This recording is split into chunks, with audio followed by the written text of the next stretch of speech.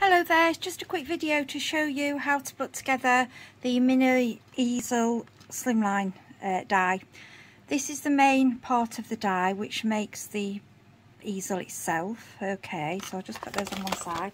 So I've cut two for you. I've done them in bright colours just so it's easier for you to see on the video. Okay, so as you can see, you've got a crease across the top and then there's marks across the bottom.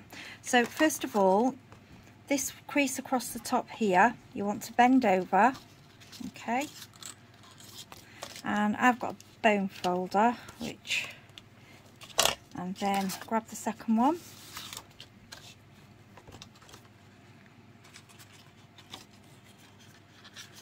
baby, it's so easy this, honestly, once you've done one. They're brilliant.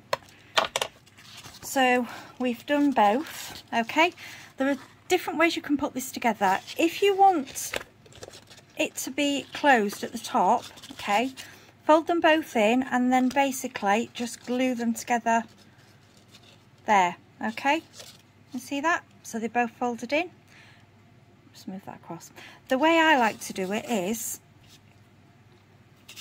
I like it to be more of an open top, so that if you wanted, you could hang something that put sweets, or you could put something inside. It just gives you a different option, really. Okay, so I've put glue on there, and then what I will do is open that one up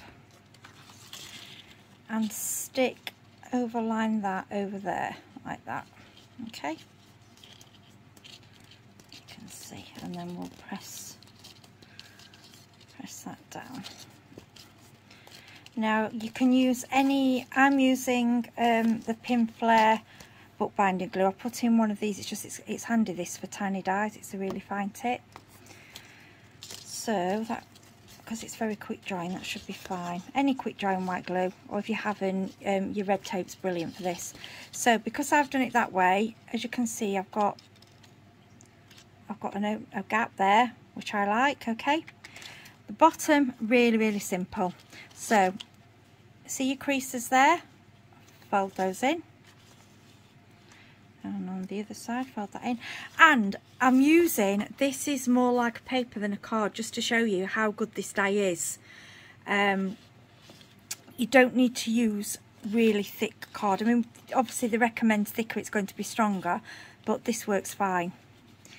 Then as you can see, there's these two little tabs, and all you do, see there, look, slide that in there. Like I say, I wouldn't probably do these colours, I'm doing it like this so you can see there's two, like a pair of scissors, it slots in and it matches up, look, perfectly, which is brilliant.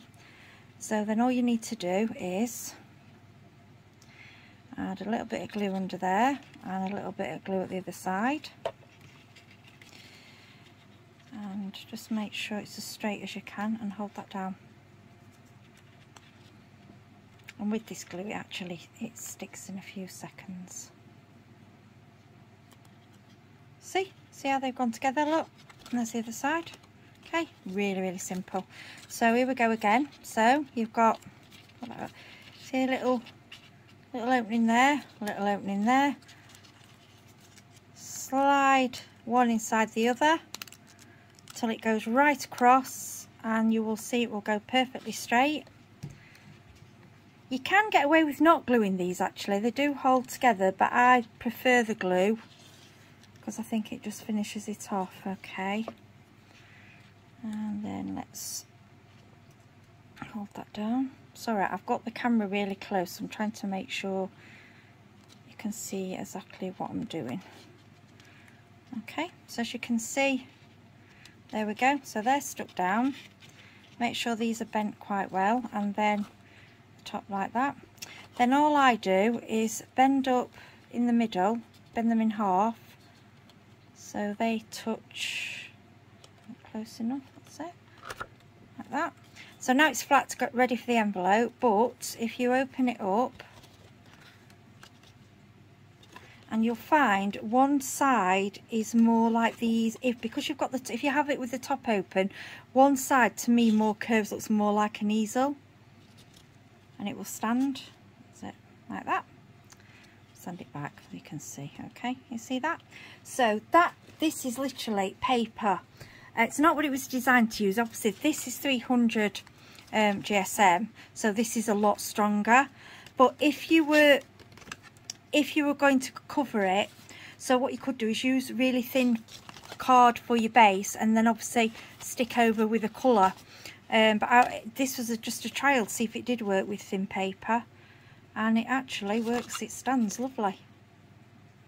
Yeah, I mean, it'll fall over if you knock it, but that's great. That's that one, and that's a lot more sturdy. That's the 300 GSM.